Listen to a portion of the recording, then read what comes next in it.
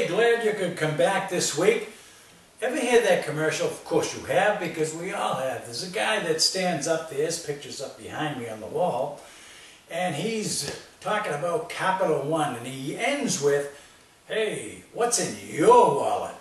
Well, the lesson this week is a similar question. It is what's in your closet. What's in your closet? His ad prompted me to ask that question of myself. What's in my closet? And consequently, for us to benefit from that, we have to ask ourselves what's in our closet. Hopefully, every time you see the Capital One ad, you'll remember this lesson. What's in your closet? Webster's Online Dictionary defines closet as this: an unusually small room, like that closet, that is used for storing things, like clothing, boxes, junk, paperwork, whatever. So it's either a small storage room used to store things, but always small, or the second illustration that they use for the word closet is this: a state in which someone will not talk about something or admit something.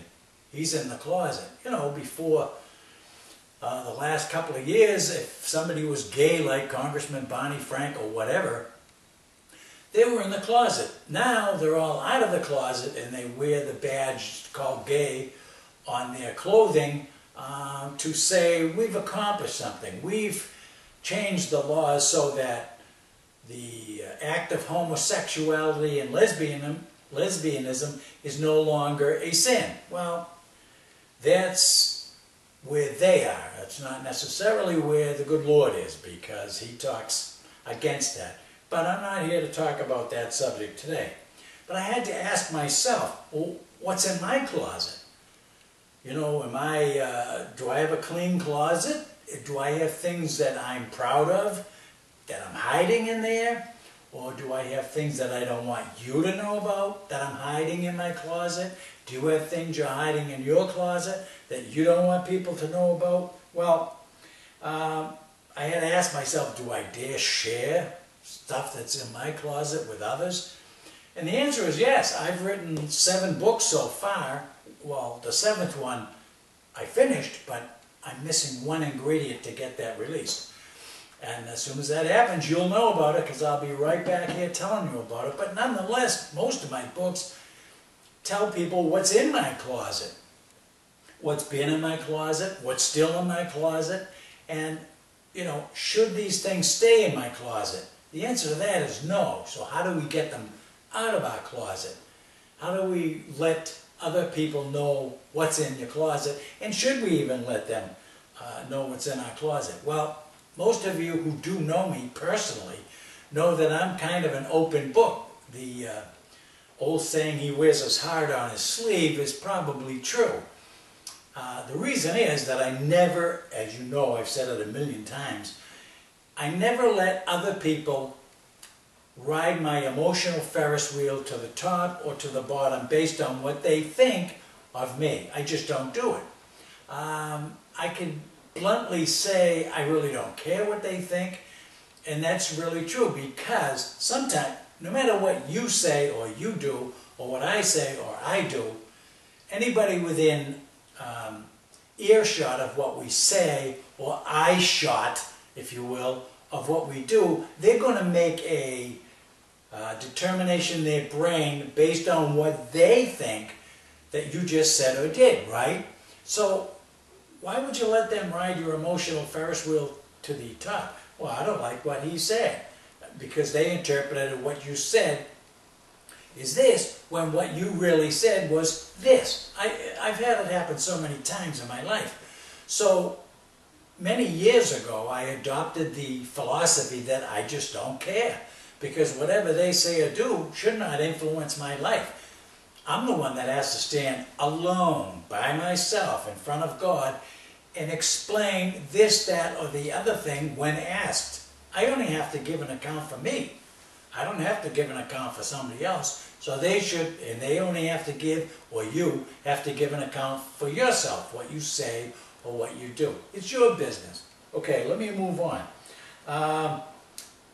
Biblically speaking, God tells us when we pray, He says, go into your closet, go into your secret place, and when you pray to me in secret, I will reward you openly. Let me tell you what He means by that. When you go into your closet, and He's not talking about a literal closet, I happen to use my office at home, but I'll go in there, that's my little private place where I can talk to God, and I talk to God not out loud. I've learned before, when I speak out loud, the old devil can hear that, and he makes things happen, and then he tries to say, well, see, that happened just like you prayed, but it didn't happen like you wanted it to, so therefore God didn't honor what you prayed. Yeah. I could tell you story after story of that, and I have in the past, how I would pray for certain things out loud, and then my phone would ring, and all of a sudden it was like, wow, that's a quick answer to prayer. No, it wasn't. It was just there to aggravate me and then prove, well, see, God let you down again. So I've learned, never pray out loud, pray in secret, in my closet, if you will, or in my office. The reason that Bible verse came about, by the way, was Jesus made a notation in the Bible where Pharisees, those are the Jewish lawyers, the leaders of the Jewish temple, but they would always wear certain, hierarchy clothing, so you knew the guy was a Pharisee. He was a mucky-muck in the temple, if you will.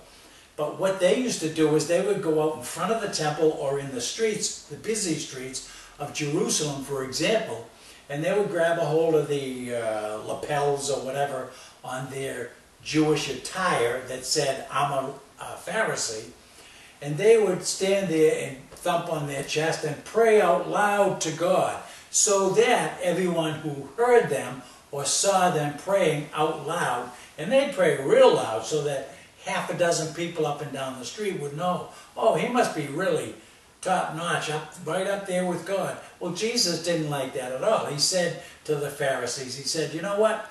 When you're out here praying out loud so that everybody can hear you, you already have your reward. You have your reward, and your reward is just what you're seeking. Admiration, respect from the people around you. That's why you pray like you do, out loud and all braggadocious like. Whereas, that's why Jesus says, when you pray, go into your closet in secret and pray to me in secret. To me that means just in my mind I'm praying to the Lord, and He says I will reward you openly, meaning people will see that you have just been rewarded. You will get the answer to your prayer, and you will be rewarded, and I will bless you, and people will see how I'm blessing you, and they'll wonder, what is it that you have? How come you're blessed? Gloria? So that's why that came about, and that's why I'm speaking to you about closets, things we hide in our closet, the little secret things in our life, and then things that God says when you go into your private secret closet, pray to me secretly and I will reward you openly. Now, in Luke chapter 12, verse 2 and 3, it says this. It has to do with everything about that closet of secrecy that we hide things in. But Jesus says there is nothing that you can hide or conceal that will not be made known. Think about that. There's nothing you think you're hiding, like, oh, those people don't know it. God knows it, and He's telling us right here. There's nothing you can conceal or nothing you can hide that will not be made known. It will come to light because God causes it to come to light. What you have said, the Bible verse says, what you have said or done in the dark, meaning in secret, will be brought to light.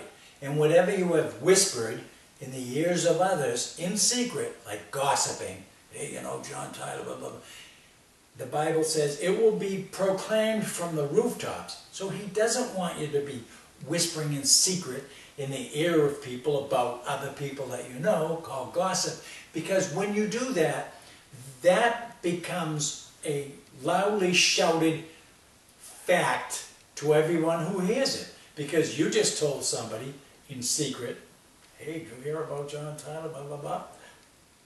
Then they take that gossip and they tell two people and they tell two people, and before you know it, the whole town hears about what you did or didn't do based on the first one that gossiped. That's why he says, look, don't let people ride your emotional Ferris wheel to the top or bottom, because it doesn't really matter what people think, say, or do about everything that you say or do. And some people, they're just plain busybodies. They have nothing better to do than go and talk about you. You know it, I know it. I've had things come back to me that I started rumors. I know who to tell stuff to. And I was just testing this one time. So I told this one person who I know is a gossiper, and sure enough, she went out and blabbed it, and it went all around Robin Hood's barn and came back to me through my sister, who said, John, I heard that, and she would blast it out. It was totally different from what I started with this rumor. Totally different. It wasn't like, what is that? I mean, it didn't remotely resemble what I told the first person, but it proved out this verse. It's absolutely true. So, in better words found over in Numbers, the Old Testament, chapter 32, verse 33, he says this, be very certain that your sins will find you out. We've heard that before, probably even in churches. Be sure your sins will find you out. They will become made known. God makes them known. When Jim Baker, the evangelist, was messing around with his secretary, I'm sure that he thought, well, nobody's going to know. But like the earlier verse said, God knows, and God exposed it through the secretary, saying, hey, I'm going to turn you in, Jimbo. And then other things were uncovered about the ministry, unfortunately, or fortunately, because God exposed them to the light. And it just so happened that he was doing things wrong and illegally. He ended up in jail for I don't know how many years. Bill Clinton is another perfect example. I'm sure that he figured he'd never be exposed to the media the way he was, but he was totally humiliated based on what he did in secret. God knew he was doing it, and therefore it just came out in the open, came out in the press, and be sure your sins will find you out. So sometimes it's better to empty that closet in the first place. So, what's in your closet? A great list of my own sins that were in my closet prior to 2007. Now, most of you know that in 2007, December, I asked the good Lord, show me your plan and your purpose in my life. And when he did that, he said, all right, I'll show you my plan and purpose, but you're going into boot camp for a while, God's boot camp. And that was a rough 16 months, but he exposed everything, get rid of my pride, get rid of all kinds of stuff that I needed to shed so that he could mold me and make me and shape me into what he wanted me to do to accomplish his plan and purpose, including getting on YouTube, including doing these messages. So some of the things that were in my closet, and some of the things are still there, and I'll point them out because, again, I'm an open book, is that I didn't trust God like I should. Believe me, I'd say, I trust you, but it was like 50%. Now I trust God 100% because he's proven to be trustworthy, if you will. Everything he said in this Bible and promised to do, he's done so far in my life. I could go on chapter and verse of all the things he's done, but I don't have the time to do it. So that was one of the things. I didn't trust God like I should. So that's out of my closet. I did things on my own instead of letting God lead and then I'd follow, like Proverbs 3, 5, and 6 tells me to do. So I had to learn that lesson. I learned it the hard way in God's hard way. See, I'm a Yankee. in God's boot camp. I learned it, but it's out of the closet now. So that's out on the table. You know it, and I know it. When I walked away from God for about 12 years, I was mad at him because he gave me a ton of money, $1.8 million one time. And then it seemed like he took it all away to pay for this, that, and the other thing. Long story, so I'll just shorten it. But he took all the money away except for about $2,000 of it. $1,800,000. But it taught me a lesson. One is that he gave me the money to be used for the purposes which he used it for, because he knew years before, when I would need the money in the year, I think it was 2004, I'd need all of the money. And even before that, he used a bunch of the money, maybe $358,000 to be exact, to donate to the church because they needed to buy land for their Christian school. Okay, so he knew, in other words, what I needed. But I looked at it like, you took all my money away. It wasn't my money, nonetheless. So I got mad at God. I walked away from him for 12 years. Well, another thing in my closet was that while I was away from God, I hung around with people that weren't Christians. I hung around with people that swore, so I swore. I hung around people who drank beer, wine, whatever, so I drank beer and wine. Now remember, I was saved at age 11. I was a deacon in my church for years. I was a Sunday school teacher teaching 6th graders. They were like 12-year-old girls and boys, and also adults. So I was all that, and then here I am, years later, walking away from God, doing all kinds of stuff that I shouldn't be doing. And so that's out of the closet now. That's exposed, and I've dealt with that, believe me. Hating people was another thing that was in my closet. I didn't put up with a lot of stuff from people. I really didn't. I just didn't have any use whatsoever for people. If it wasn't about me, I didn't care. So some people would still think that I'm that way because I'm really direct, like I am being now and here. Being very unkind towards others. I pointed out before in another message, if some kid was walking toward me and he had his hat on backwards, I just got an attitude all of a sudden. Punk. Maybe he was the nicest kid on the planet, but I judged him to be a punk. That's what I'm talking about here. That's out of the closet because I treat people the way the Lord would want me to treat them. Is everybody has a soul.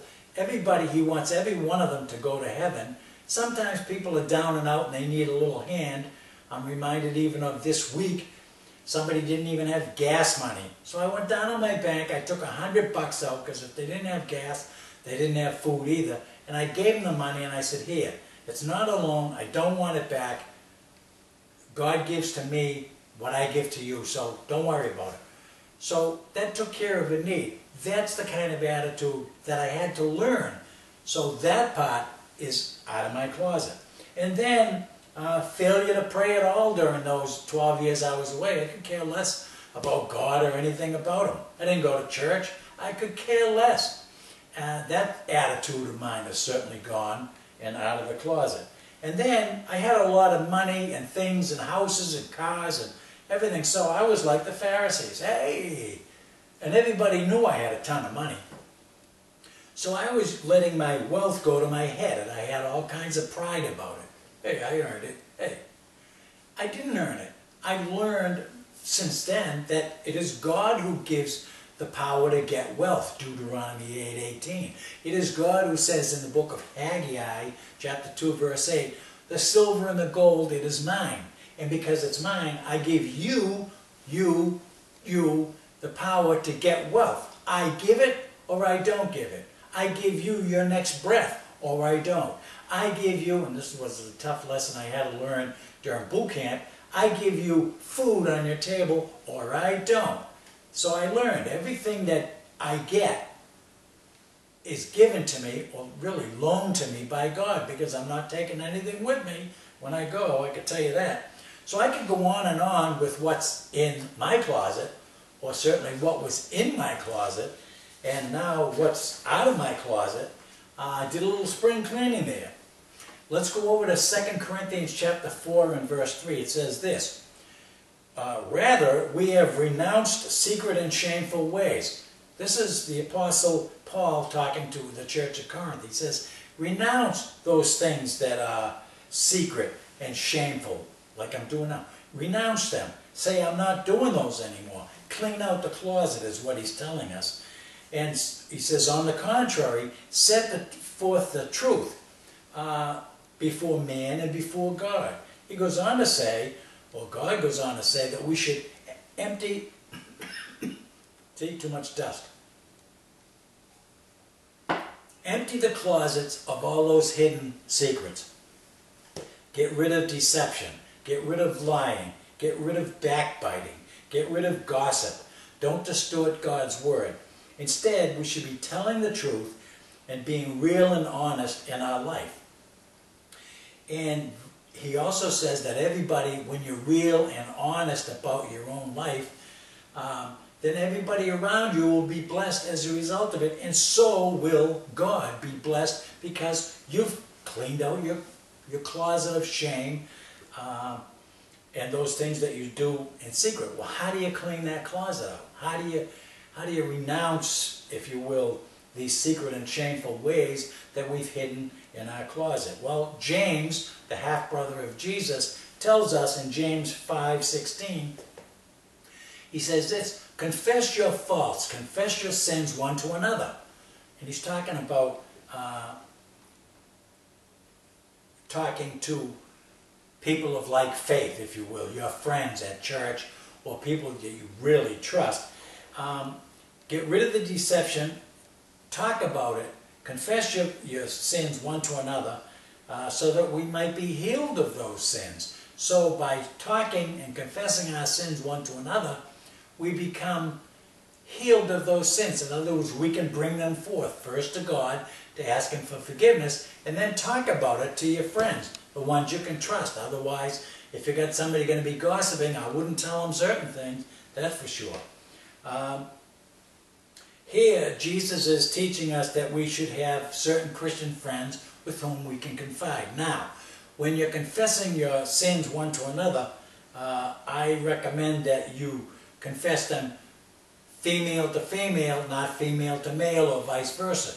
I can tell you from experience, when you get real close like that to somebody of the opposite sex, I've had it happen several times, all of a sudden the woman that you're talking to, and she's confessing her faults, you're confessing your faults, sometimes they sense that you are listening to them, which you are, but their husband at home has not been listening to them. So they trip over a magic line and they begin to attach themselves to you.